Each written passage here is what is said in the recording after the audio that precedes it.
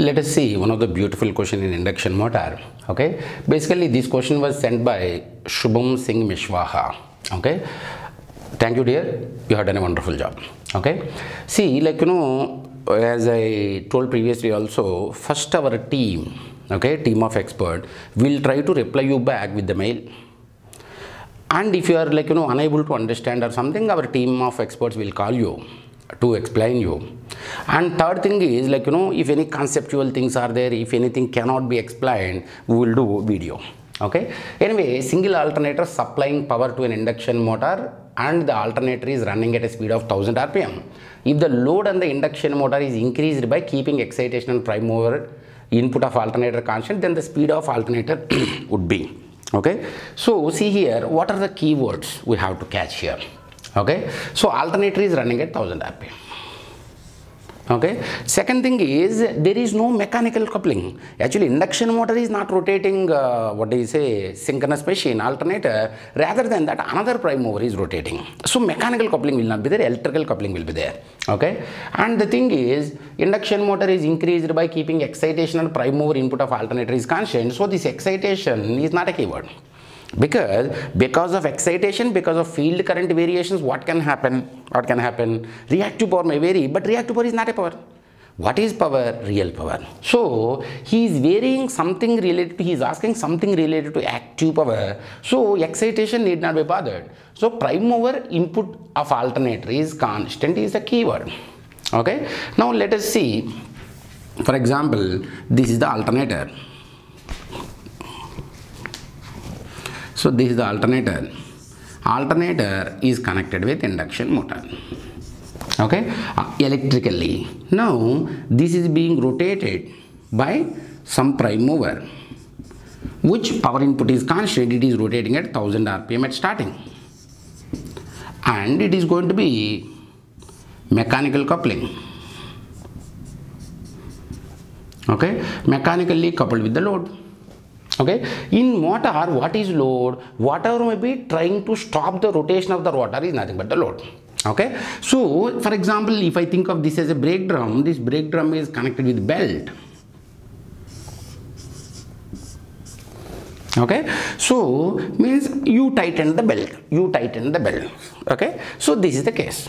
Okay, now like what he has done at this, like it is rotating at 1000 rpm, and now induction motor, if the load on the induction motor is increased, means that you are going to tighten the belt more. Then what will happen? Load torque is going to be increased.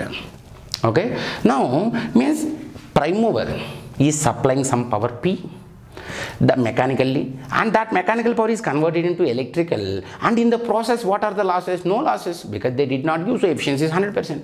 Now that particular electrical power is given to induction motor, that particular electrical power is being converted into mechanical power, and is being supplied to the load. Okay, so power input here, power output here, electrical, power input here, power output here is same, because this prime mover power input is same, he said. So power is, what is power? Is going to be torque multiplied by speed. So here torque is increased on the load, so speed has to be reduced such that power is going to be same.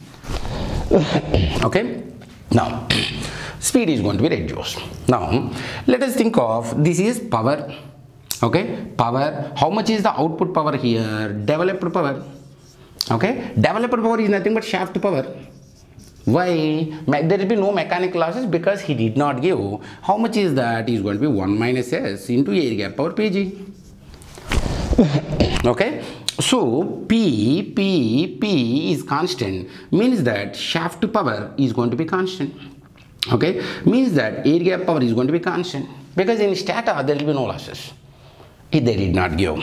Okay, so here means this is going to be constant, means that slip should be constant. Means in other way, slip speed should be constant. Okay, so what is slip speed? Is going to be SNS. Okay, so what is this? Is going to be NS minus NR. Okay, so for a given slip speed, for example, NR is reduced, why? Torque is increased, speed is reduced, this is reduced, means that this also has to be reduced. In induction motor, I did not touch alternator yet. Okay, so this NS is reduced. Okay, so NR is reduced, NS should be reduced. Means that what is NS in induction motor? NS equal to 120 F by P. 120 is constant. Number of poles, did they give any information about number of poles? No, it should be constant. So NS should be reduced, means that supply frequency should be reduced, means that here input frequency is reduced, means that output frequency of this should be reduced. Okay, so what is frequency here? Frequency is going to be Pn by 120 or n equal to 120 F by P, anything is same. Okay, now 120 frequency is reduced. About number of poles they did not give any information, means that input speed has to be reduced. So my prime mover speed has to be reduced to less than 1000 rpm. Okay, so see here, in this option is going to be less than 1000, more than 1000, remains something like that. Answer should be less than 1000. Okay, so means we can, if we can analyze, actually this particular problem is related to both induction motor and alternator. Beautiful question, beautiful question.